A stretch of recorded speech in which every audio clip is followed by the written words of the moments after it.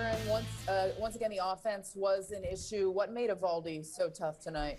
Well, he's always capable of being tough. Obviously, a hard thrower, cutter, split, curveball. Um, um,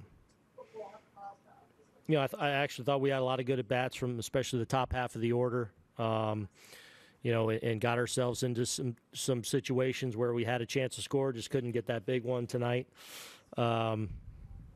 So he was able to hold us off enough there, but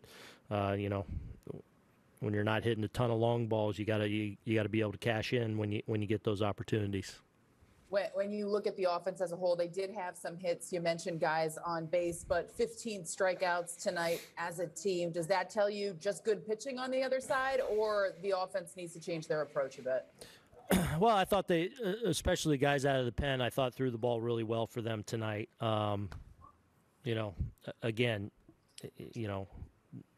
strikeouts are a part of this, and we got to, continue to work hard, especially in those situations when we have some traffic.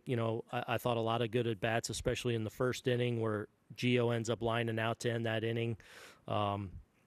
So we just got to keep building off some small successes we're having and hopefully break through here.